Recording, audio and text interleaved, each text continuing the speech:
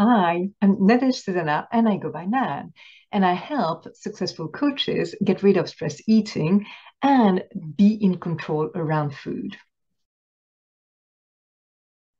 Have you ever noticed yourself reaching for chocolate or other comfort foods as if you were on autopilot when you're feeling anxious or maybe stressed or maybe overwhelmed?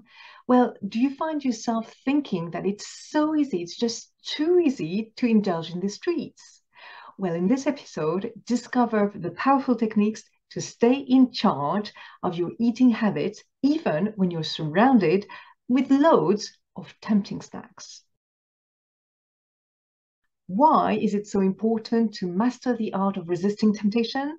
Well, here are three main reasons. The first one is the reduced consumption.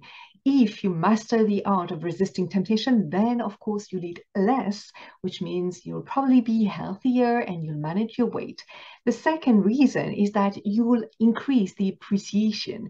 You'll enjoy more what you eat, basically. You'll savor what you really eat, whether it's chocolate or another snack or whatever. And you'll appreciate your life more if you don't have extra pounds on your body. And the third reason why you really want to master the art of resisting temptation is that you'll have improved self-control. And by that, I mean you will feel in charge as far as food is concerned, which means that you'll be able to adapt this skill that you've learned to other areas of your life. So here's what may be happening to you. I know it happened to me. It still happens from time to me and to some of my clients. You notice you feel overwhelmed, and you're also thinking about this chocolate bar in the cupboard right there.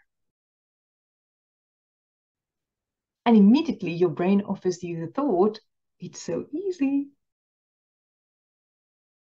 And when you think that thought, it's so easy, chances are that you feel confident, sure of yourself, certain. And if you're anything like me, when I feel this way, when I feel confident, sure of myself, certain, then what I do is that I don't hesitate. I open the cupboard, I eat the chocolate bar, I don't even think of interrupting the pattern, and I don't even question the action.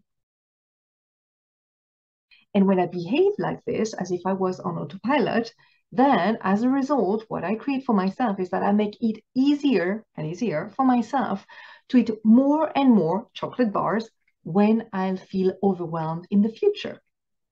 I have strengthened that neural pathway in my brain that says, well, if there's food in the cupboard and if I'm feeling overwhelmed, then those two go together. It's so easy. I make it easier for myself. The good news is that you're not feeling confident and you're not reaching for the snack because it's here, because the snack's here, because you're feeling overwhelmed. No, you're reaching for the snack because you're feeling confident, because you're thinking it's so easy. This sentence seems very innocent, and yet it's the sentence that's driving you to have the snack. And it's true, it is so easy. Nowadays, snacks are everywhere, and it's so easy to take it, unwrap it, eat it. It's not like roast beef or anything that we'll need to marinate and simmer. It's just so easy indeed. It's meant to be consumed easily. So what do we do? Well, the first thing that I like to do is to recognize that I'm thinking this thought that it's so easy, right? And even if it seems as if I'm noticing something, it's not true. Here are a few clues. First of all, when we think it's so easy, it's as if we're just telling the news, we're just noticing the fact that eating this chocolate bar, for instance, is so easy, right? But we're forgetting that actually we're seeing it as easy. And we know that we're seeing it as easy because somebody else would think, oh no, it's too complex. I just first have to open the cupboard and then take the chocolate bar and then unwrap it and so on. It's going to require so much effort. Having this apple is going to be so much easier. It's true. We could think of other people who would think that eating this compared to eating that is going to be easier or more difficult, right? when the thing is the same, the food is the same. So we are deciding to think that this is actually easy. And not only that, but we're also adding a degree to it. It's so easy. It's not just easy, it's so easy. No wonder we give in. No wonder we actually reach for the food, because we do believe it's so easy. So what to do when we notice this thought, it's so easy, and we reach for the food? Well, first of all, I always like to do exactly that. Notice the thought, notice that sentence in our brain that we chose. The second thing that I like to do is always to question. That's what we're going to do in a minute. And the third thing is to decide. What do we want to think on purpose? So let's go to this second step, which is to question. Here are 3 questions you might want to ask yourself when you notice that in your brain you're thinking it's so easy. First question could be, why am I choosing to make eating chocolate bars this easy? Right? Because it's a choice. Everything that we think, every thought that we think is a choice. It may not be a conscious choice.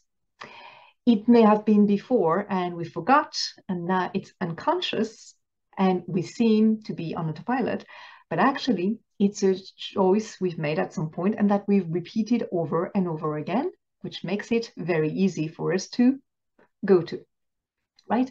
So one question, like, why am I choosing to make eating chocolate bars this easy, can make you aware of this pattern in your brain and make you choose again whether that's something that you want to choose, want to think on purpose or not. That's the first question.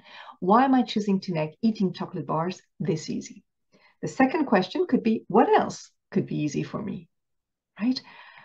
For instance, we talked about eating an apple, eating a banana, or maybe doing something else. It could be processing the emotion of overwhelm, for instance, or it could be going for a walk. What else could be easy for you and actually beneficial? Because we've seen that this thought, it's so easy, actually creates a result that it makes it easier and easier for you to reach for the snack, right? So what else could be easy for me and be actually beneficial in the long run? A third question could be, how can I make eating chocolate bars more difficult so that I have the time to re-decide whether or not I'm going to eat this chocolate bar? We're not trying to suppress eating chocolate bars. Chocolate bars exist, they're here, it's okay. But what we want really is to be in control of what we put in our mouth, right? So we can redecide, do I really want this chocolate bar or not? But to redecide, to be able to redecide, we need some space, we need some time, we need some distance, right? And it's a concept that I teach to my clients, the distance, which I spell with an X, D-I-X, right? It's a pun because in French, 10 means 10. And it's a little reminder to add either 10 seconds or 10 steps or 10 moves between you, when you notice the craving for the snack, and actually taking action, right? If you have this distance between you wanting something and you obeying this desire, then you have the time to redecide. And maybe you do want the snack. Nothing's wrong with that. But maybe you do want something else. It could be an apple, it could be a banana, it could be going for a walk, it could be the end result. If you don't have the snack right now, what will be possible for you in the near future? What will you create for yourself in the long run? Maybe that's something that you want to consider. And to get to that place where you have this opportunity to redecide, first of all, you need to ask yourself, how can I make eating chocolate bars more difficult so that I have the time to redecide whether or not I'm going to eat this chocolate bar, right? Examples are, it could be putting the chocolate bar somewhere else and changing the location of the chocolate bars from time to time so that you have to think about it again and again. It's like a jigsaw puzzle, right? If you don't know which piece goes where, then you have to think about it. Similarly, if you don't know, or if you have to remember where you put the chocolate bars, then in the meantime, while you're looking for them, you'll have another opportunity to really decide, is that really what you want, right?